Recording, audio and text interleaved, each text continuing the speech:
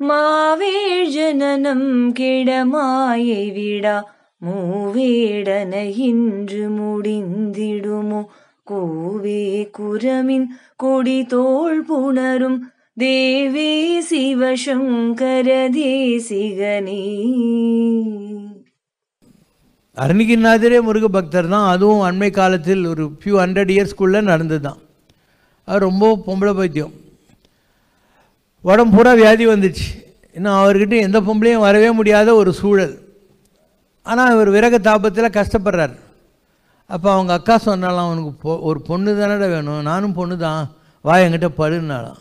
இவர் ஐயோ இதை விட கேவலமான ஒரு வாழ்க்கை இருக்கா, பாழ்வாழ்வு என்னும் மாயையில் எந்தனை இட்டனையே தாழ்வானவை நீ செய்யாதன தாமுளவோ, இதுக்கு மேலே ஒரு வாழ்க்கை வேணான்னு கிளிகோபுரத்தில் ஏறி சாக போகிறார். அப்போ சிவனடியாரை போல் முருகப்பெருமான் வந்து அவரை தாங்கி சும்மா இரு சொல்லற அப்படின்னு. இவர் போய் திருவண்ணாமலை திண்ணையில் உக்காண்டார் 12 வருஷம் காஷ்ட மௌனம். ஏன்னா முருகன் சொல்லிட்டான். இவர் சொல்கிறார், அம்மா பொருள் ஒன்றும் அறிந்திலேனே, சும்மா இரு சொல்லற என்றலுமே அம்மா பொருள் ஒன்றும் அறிந்தே. சரி, ஒரு முகத்தை வச்சு சொல்லி எனக்கு விளங்காமல் போச்சான்னு பார்த்தா அதுவும் இல்லை, 6 முகத்தை வச்சு சொன்னான். முகம் 6 மொழிந்தும் இல்லைனே, 6 முகத்தை வச்சு சொன்னான், அதுக்கு அர்த்தமே தெரியலையே அப்படின்னு. 12 வருஷம் ஆச்சு. முருகப்பெருமான் அவரை ஞானியாக்கி இனி நாமேல் நட அப்படின்னார். இனிமேல் நாக்கில் லெஃப்ட் ரைட் போடு, இனி நாமேல் நடங்கிறார். அதுக்கப்புறம் இவருக்கு என்னெல்லாம் அவர் செய்தார் முருகருங்கிறத அவர் அழகாக சொல்வார். கல்வியெல்லாம் கற்பித்தாய், எல்லா அறிவையும் கொடுத்த, ஞானத்தை கொடுத்த, நின்பால் நேயம் காண வைத்தாய், அது எல்லாத்த விட என்ன, உன்னை லவ் பண்ணுற மாதிரி எனக்கு கற்றுக் கொடுத்துருக்க. எதுக்காக? யாம் ஓதிய கல்வியும் எம்மறிவும் தாமே பெற வேலவ தந்ததினால். அவருக்கு தேவைப்படுது முருகருக்கு, அதனால் என்னை ஞானியாக்கி முருகப்பெருமான் இருக்கார். முருகன் எவ்வளவோ அருள் செய்தான், அதில் ஒன்று என்னால் மறக்க முடியாது. திருப்புகழ் விருப்பமோடு செப்புக என்கை மறவேறுங்கிறார். எனக்கு திருப்புகழ் பிடிக்குண்டா, அதை பாடுன்னு சொன்னார் முருகர். அதை மாத்திரம் அந்த ஃபேவர் மேக் மீ சிங், அதை என்னால் மறக்கவே முடியல. அதனால் அந்த திருப்புகழ், கந்தர் அனுபூதி, இதெல்லாம் அருணகிரி பெருமானை கருவியாக்கி ஆட்டுவித்தால் பாட்டுவித்தால் கூட்டுவித்தால் குலைவித்தால் யார் ஒருவருங்கிற மாதிரி முருகப்பெருமான் கருவியாக்கினான். அதனால் பின்னால் வந்த தாய்மானவர் சொல்கிறார், கந்தர் அனுபூதி பெற்று கந்தர் அனுபூதி சொன்ன எந்த அருள் நாடி நிற்கும் நாள் என்னாலோ. கந்தனுடைய அனுபூதியை வாங்கி கந்தர் அனுபூதியை பாடிய எந்த அருணகிரியினுடைய அருளை நாடி நிற்கும் நாள் என்னாலோ அப்படின்னார். ஐயா அருணகிரி, உன்போல் மெய்யாக ஓர் சொல் விளம்பினர் யார், உன்ன மாதிரி ஒரு சத்தியமான வாக்க சொன்னவங்க யாருமே இல்லையா அப்படின்வார். இது அவருடைய வாழ்க்கை வரலாறு. அருணகிரி முருகன் ஒவ்வொரு இடத்துலையும் வா என்னை பாடு என்னை பாடு என்னை பாடுன்னு கூப்பிட்டு கூப்பிட்டு கூப்பிட்டு அவருக்கு அத்தனை இடங்களிலும் விதவிதமான தரிசனங்களை எல்லாம் கொடுத்தான். அந்த பிரபுட தேவராயன்னு ஒரு ராஜா இருந்தான், அவர் தான் இவருக்கு பேட்ரன். அவங்ககிட்ட ஒரு மந்திரவாதி இருந்தான், சம்பந்தாண்டான்னு பேரும். அவனுக்கு பொறாமை, ராஜாவுக்கு இவன் க்ளோஸாக இருக்கானேன்ட்டு சொல்கிறான். இவர் முருகர் முருகர்ன்றாரு, முருகரை கொஞ்சம் வர வச்சு உங்களுக்கு தரிசனம் கொடுக்க சொல்லுngaன்னு. ராஜா சொல்கிறான், எனக்கு முருகன் தரிசனம் வேணும்பான்னு. இவர் அதெல்லாம் விபரீத விளையாட்டு வேணான்றார். சம்பந்தாண்டான் பார்த்தீங்களா உங்களை ஏமாத்துறான், அவன் போய் சொல்கிறான், அவனுக்கு முருகன்கிட்ட ஒன்றும் பவர்லாம் கிடையாதுன்னு.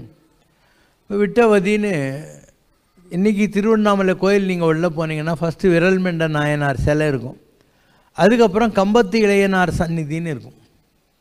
கம்பம்னா என்ன, பில்லர். இளையனார்னா யார், முருகன். அந்த கம்பத்திலேருந்து முருகன் வெளிப்பட்ட இடம் அது, அங்கே ஒரு சந்நிதி வச்சுருக்காங்க. இவர் அம்பாள் இது முருகனை கூப்பிடுறார். ஆனால் சம்பந்தாண்டான் சூழ்ச்சி பண்ணி காளி முருகனை தன் மடியில் உட்கார வச்சு கொஞ்சின்னு இருக்கான். இவர் அம்மாவுடைய பாசத்தில் மாட்டிக்கினார். அதனால் இவன் கூப்பிட்றது தெரியல, அருணகிரி கூப்பிட்றது தெரியல. அப்போ அருணகிரி என்னடா இது இவ்வளோ பெரிய சச்சரவில் மாட்டிக்கிட்டோமேனு, சரி முருகனை விட்டுடுவோம், முதல்ல மயிலை பாடலான்ட்டு பாடினார். ஸோ மயில் என்ன பண்ணிச்சு, முருகர் போய் இப்படி தட்டி கொடுத்துச்சா. முருகருக்கு தெரிஞ்சு, ஐயோ பாவம் நம்மளை நம்பி அங்கே இப்போ உதவாங்க போகிற கண்டிஷனுக்கு வந்துட்டான். தூண்லேருந்து வந்தார். அதான் கம்பத்து இளையனார் சந்நிதின்னு சொல்லி இன்றைக்கும் திருவண்ணாமலையில் இருக்குது. கம்பத்திலிருந்து முருகப்பெருமான் தன்னை வெளிப்படுத்தி கொண்ட இடம். லாஸ்ட்டில் சம்பந்தாண்டான் சொல்கிறான், ராஜா உனக்கு தான் கண்ணு சரியாக தெரியலையே, இவர் பெரிய சித்தர், அதனால் இவர் இந்திரலோகத்துக்கு போய் பாரிஜாத புஷ்பத்தை கொண்டு வர சொல்லு அப்படின்னு. இவர் தன்னை கிளியாக மாற்றிக்கொள்கிறார் அருணகிரி.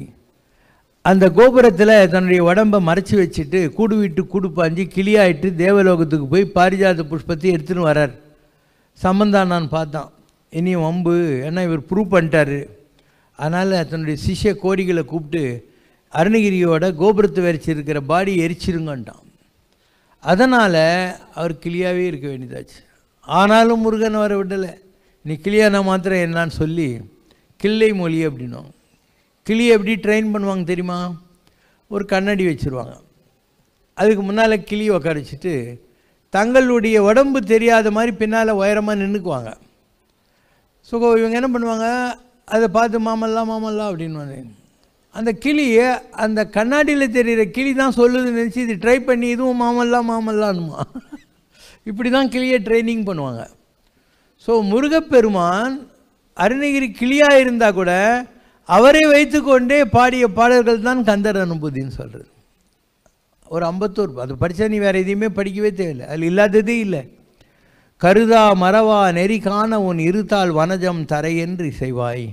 முருகா, நான் உன்னை மறக்கவும் கூடாது நினைக்கவும் கூடாது, எப்பயுமே என் ஞாபகத்தில் நீ இருக்கணும், உன்னுடைய 2 பாதங்களை தரக்கூடாதாம்.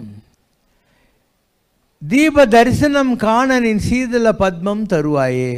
நான் ஒளியை அடிய வேண்டும், ஞானியாக வேண்டும், அதனால் சீதள பத்மம் குளிர்ந்த பாதங்களை எனக்கு நெஞ்சில் கொண்டாந்து உட்கார வைக்க மாட்டியா? கொஞ்சம் தன்னை குறை சொல்லிக்குவார். நான் இவ்வளோ மோசமாலாம் இருந்தேன், அகம் மாடு மடந்தை பொன் மண் இதிலெல்லாம் மாட்டிக்கிட்டு கஷ்டப்பட்டேன், நீ என்னை ஏன் உருப்பட வைக்காமல் போயிட்ட? நீ வாழ்வாய் வாழ்வாய் மயில் வாகனனே, என்ன தான் உருப்பட விடாமல் பண்ண, சரி நீ உருப்பிட்டுக்கோ அப்படின்னு சொல்லி நிந்தா சுதின்னு சொல்கிறது. அதெல்லாம் ஸோ ரொம்ப அற்புதமான பாடல். அது ஞானத்தினுடைய பிழிவது அதில் வரும். அது நெஞ்ச கனகல்லும் நெகிழ்ந்து நெகிழ்ந்து உருக நான் முருகனிடத்தில் தஞ்சம் செய்து அருள் கேட்கின்றேன். அதுக்கு ஹெல்ப் பண்ணுறதுக்காக பஞ்சசக்கர ஆணை பதம் பணிவாம். பிள்ளையாரை கொஞ்சம் கெஞ்சி எனக்கு கொஞ்சம் ஹெல்ப் பண்ணுன்னு சொல்லிக்கிட்டு இருக்கேன். எதுகையா நெஞ்சத்தை கனமாகிய கல்லை கரைக்கணுன்னா ஆசைகளால் நிரப்பப்பட்டிருக்கிறது. ஒரு கல்லை கட்டிக்கிட்டு கடலில் நீந்த முடியாது, முழுகிடுவேன். இந்த பிறவி பெருங்கடலை நீந்துவர் நீந்தார் என்றும் இறைவனடி சேராதார். அதனால் இந்த ஆசைகளால் இருக்கக்கூடிய இந்த கனமாகிய இதயத்தில் இருக்கிற ஆசைகளை நான் கரைக்க வேண்டும். அப்போ என்ன ஆகும்? You will be able to swim across the பவசாகரம், பிறவி பெருங்கடலை நீந்துவதற்கு. ஏன்னா நீ லைட்டாக போயிட்ட, அந்த மாதிரி வாய்ப்புகள் கிடைக்கும். திணியான மனோ சிலை மீது அடியார் அரவிந்தம் அனுப்புவதோ. சிலைன்னா கல்லுன்னு அர்த்தம்.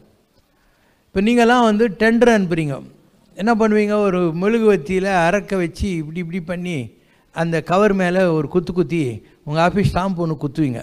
அதுதானே சீல்டு டெண்டரு.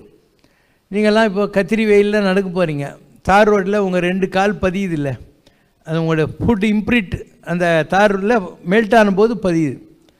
அந்த மாதிரி அவர் சொல்கிறாரு, என் மனசு கல் மாதிரி இருக்குது, திணியான மனோ சிலை, ரொம்ப திடமான மனம் என்ற கல், இதில் முருகா உன்னுடைய பாதங்களுடைய இம்ப்ரிண்ட் வரணுன்னா கொஞ்சம் அதை குழைய வையின்னு அர்த்தம். You have to melt it so that உன்னுடைய அழகான கால்கள் அதில் பதிஞ்சிரும். ஸோ இப்படியெல்லாம் முருகனிடத்தில் கொஞ்சி கொண்டாடி பாடப்பட்ட பாடல்கள் தான் கந்தர் அனுபூதி. இன்றைக்கும் கிரியா தான் இருக்கிறாரு திருவண்ணாமலையில். எள்ளியனதாவி கொள்ளை கொழு நாளில் உய்ய ஒரு நீ பொற்கழல் தாராய்.